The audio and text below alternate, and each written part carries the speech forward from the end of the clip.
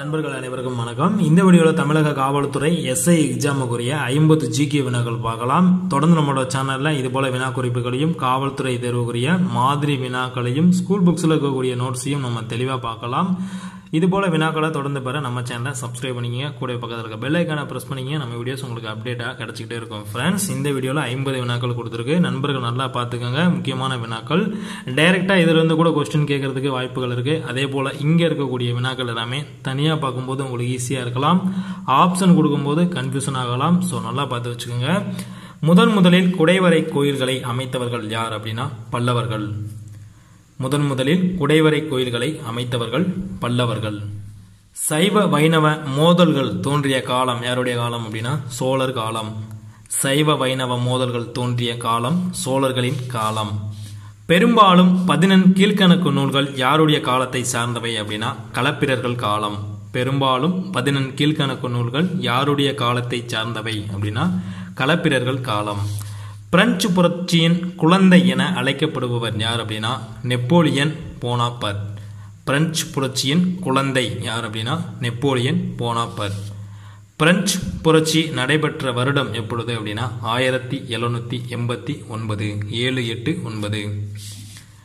இந்திய பணக்குறியீட்டை உருவாக்கியவர் யார் அப்படின்னா உதயகுமார். இவர் தமிழகத்தை சேர்ந்தவர். இந்திய பணக்குறியீட்டை உருவாக்கியவர் யார் அப்படின்னா உதயகுமார். பணக்குறியீடு அப்படின்றது இதுதான். பொருளாதாரத்திற்கான நோபல் பரிசு பெற்ற இந்தியர் யார் அப்படின்னா அமர்த்தியா சென். பொருளாதாரத்திற்கான நோபல் பரிசு பெற்ற இந்தியர் அமர்த்தியா சென். இவர் 1998 நோபல் பரிசு பெற்றிருப்பாரு. பொருளாதாரத்திற்கான நோபல் பரிசை அமர்த்தியா சென் எந்த வருடம் பெற்றார் அப்படின்னு கூட கொஸ்டின் கேட்கலாம். 1998. லாப நோக்கத்திற்காக செயல்படாத வங்கி இந்திய ரிசர்வ் வங்கி அல்லது RBI. லாப நோக்கத்திற்காக செயல்படாத வங்கி ரிசர்வ் பேங்க் ஆஃப் இந்தியா. ஸ்டேட்டிஸ்டிக்கல் என்பதன் வழித்தோன்றலான ஸ்டேட்டஸ் என்னும் சொல் எம்மொழி சொல் அப்படின்னா லத்தீன் மொழி சொல். ஸ்டேட்டஸ் என்னும் சொல் எம்மொழி சொல் அப்படின்னா லத்தீன் மொழி சொல். சேவைத்துறை அதிகமாக காணப்படும் நாடு எது அப்படின்னா அமெரிக்கா. சேவைத்துறை அதிகமாக காணப்படும் நாடு அமெரிக்கா. மூலதனத்திற்கு அளிக்கப்படும் வெகுமதியின் பெயர் என்ன அப்படின்னா வட்டி. மூலதனத்திற்கு அளிக்கப்படும் வெகுமதியின் பெயர் வட்டி. ஆப்ஷன்ல கன்ஃபியூஷன் பண்ணுவாங்க, நல்லா பார்த்து வச்சுக்கோங்க. நாட்டு வருமானம் கணக்கிடும் வழிமுறைகள் எத்தனை வழிமுறை அப்படின்னா 3 வழிமுறைகள். நாட்டு வருமானம் 3 முறைகளில் கணக்கிடப்படுகின்றது. சர்வ சிக்ஷா அபியான் SSA என்பது என்ன அப்படின்னா அனைவருக்கும் தொடக்க கல்வி திட்டம். சர்வ சிக்ஷா அபியான் SSA என்பது அனைவருக்கும் தொடக்க கல்வி திட்டம். உயர்நிலை கல்வி இடைநிலை கல்வி அப்படின்னு சொல்லிட்டு கன்ஃபியூஷன் பண்ணுவாங்க, நல்லா பார்த்து வச்சுக்கோங்க. உலகின் முதல் வங்கி தொடங்கப்பட்டது எங்க அப்படின்னா இங்கிலாந்து. உலகின் முதல் வங்கி தொடங்கப்பட்டது இங்கிலாந்து. 2012-17 ஐந்தாண்டு திட்ட காலம் என்ன அப்படின்னா 12வது ஐந்தாண்டு திட்டம் அல்லது 12வது ஐந்தாண்டு திட்டத்தின் காலம் என்ன அப்படின்னு கூட கொஸ்டின் மாற்றி கேட்கலாம். 2012 முதல் 2017. 2012-17 ஐந்தாண்டு திட்டம் 12வது ஐந்தாண்டு திட்டம். தமிழகத்தில் பட்டாசை வெடிக்காத ஊர் எது அப்படின்னா கூந்தன்குளம்.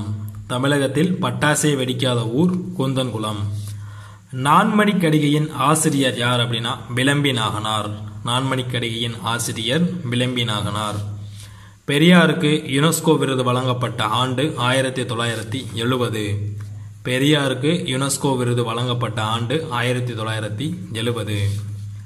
குற்றால குறவெஞ்சி நூலின் ஆசிரியர் யார் அப்படின்னா திரிகூட ராசப்ப கவிராயர். குற்றால குறவெஞ்சி நூலின் ஆசிரியர் திரிகூட ராசப்ப கவிராயர். உழவுக்கும் தொழிலுக்கும் வந்தனை செய்வோம் என பாடியவர் யார் அப்படின்னா பாரதியார். உழவுக்கும் தொழிலுக்கும் வந்தனை செய்வோம் என பாடியவர் பாரதியார். குடியரசு என்ற நூலை எழுதியவர் யார் அப்படின்னா பிளேட்டோ. குடியரசு என்ற நூலை எழுதியவர் பிளேட்டோ. மிகப்பெரிய கோள் எது? மிகப்பெரிய கோள் எது? ஆப்ஷன்ல வியாழன் அப்படின்னு கொடுக்காம ஜூபிட்டர் அப்படின்னு கொடுத்துருவாங்க. ஸோ நல்லா பார்த்து வச்சுக்கோங்க. மிகப்பெரிய கோள் எது அப்படின்னா வியாழன், அதோட ஆங்கில பெயர் ஜூபிட்டர். ரத்தம் உறைதலுடன் தொடர்புடைய வைட்டமின் எது அப்படின்னா வைட்டமின் K. வைட்டமின் குறித்து நல்லா தெளிவாக பார்த்துக்கோங்க. அதுலேருந்து கண்டிப்பாக ஒரு கொஸ்டின் கேட்டுக்கிட்டே தான் இருக்காங்க. இரத்தம் உறைதலுடன் தொடர்புடைய வைட்டமின் வைட்டமின் கே. தமிழ் இலக்கியத்தின் தொன்மையான நூல் எது அப்படின்னா தொல்காப்பியம். தமிழ் இலக்கியத்தின் தொன்மையான நூல் தொல்காப்பியம். நெல் தாவரம் எந்த வகை குடும்பத்தை சார்ந்தது அப்படின்னா போயோசி. நெல் தாவரம் எந்த குடும்பத்தை சார்ந்தது அப்படின்னா போயோசி. கண்ணாடியை அரிக்கும் தன்மை கொண்ட அமிலம் எது அப்படின்னா ஹைட்ரோபுளூரிக் அமிலம்.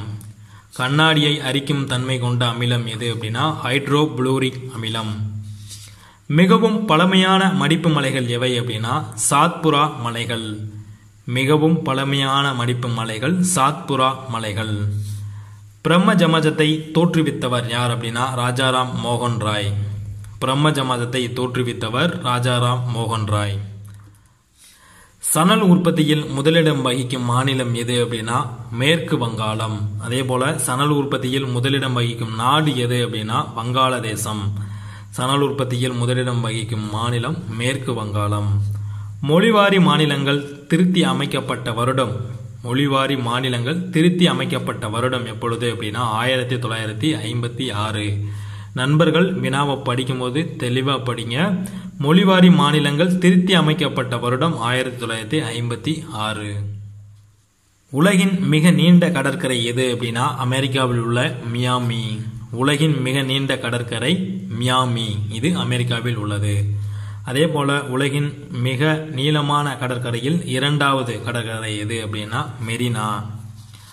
அதிக அளவு கடற்கரை கொண்டுள்ள இந்திய மாநிலம் எது அப்படின்னா குஜராத். இந்த கொஸ்டின் நிறைய எக்ஸாம்பிள் தொடர்ந்து கேட்டுக்கிட்டே தான் இருக்காங்க. அதிக அளவு கடற்கரை கொண்டுள்ள இந்திய மாநிலம் குஜராத். மங்களூர் துறைமுகம் அமைந்துள்ள கடற்கரை பகுதி எது அப்படின்னா மேற்கு கடற்கரை. மங்களூர் துறைமுகம் அமைந்துள்ள கடற்கரை பகுதி மேற்கு கடற்கரை. நாகரிகத்தின் முதுகெலும்பு என வர்ணிக்கப்படும் தாது எது அப்படின்னா இரும்பு தாது. நாகரிகத்தின் முதுகெலும்பு என வர்ணிக்கப்படும் தாது இரும்பு தாது. மனிதன் முதலில் பயன்படுத்திய உலோகம் எது அப்படின்னா செம்பு. மங்கள் பாண்டே பணியாற்றிய படைப்பிரிவு எந்த பிரிவு அப்படின்னா 34வது காலாட்படை பிரிவு.